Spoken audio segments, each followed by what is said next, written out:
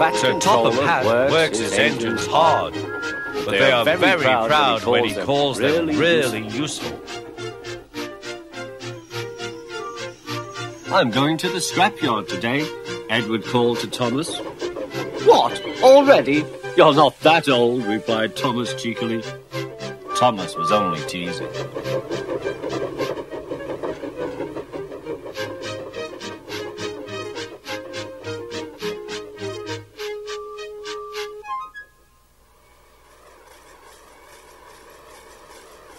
The scrapyard is full of rusty old parts and machinery. They are broken into pieces, loaded into cars, and Edward pulls them to the steelworks, where they are melted down and used again.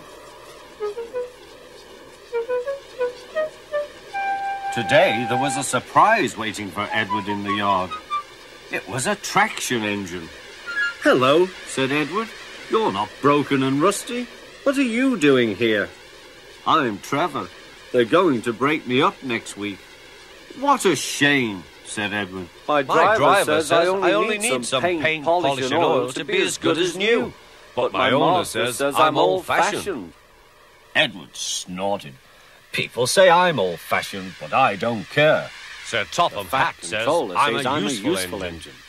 What work did you do?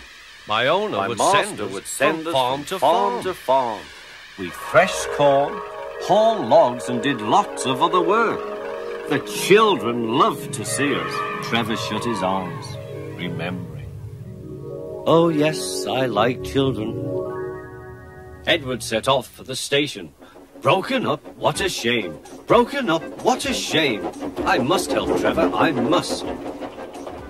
He thought of all his friends who liked engines, but strangely none of them would have room for a traction engine at home. It's a shame, he hissed. Then, beep, beep! Why didn't I think of him before? There, on the platform, was the very person. Hello, Edward. You look upset. What's the matter, Charlie? He asked the driver. There's a traction engine in the scrapyard, Vicar. He'll be broken up next week. Jem Cole says he never drove a better engine. Do save him, sir. He saws wood and gives children rides. We'll see, replied the vicar. Jem Cole came on Saturday. The Reverend's coming to see you, Trevor. Maybe he'll buy you. Do you think he will? asked Trevor hopefully. He will when I've lit your fire and cleaned you up. The vicar and his two boys arrived that evening. Trevor hadn't felt so happy for months. He chuffered about the yard. Show your paces, Trevor, said the vicar.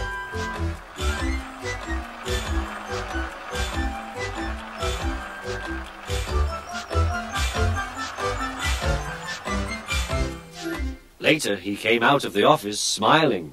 I've got him cheap, Jem, cheap. Do you hear that, Trevor? Cried Jem. The Reverend saved you and you live at the vicarage now. Peep, peep, whistled Trevor. Now Trevor's home is in the vicarage orchard, and he sees Edward every day.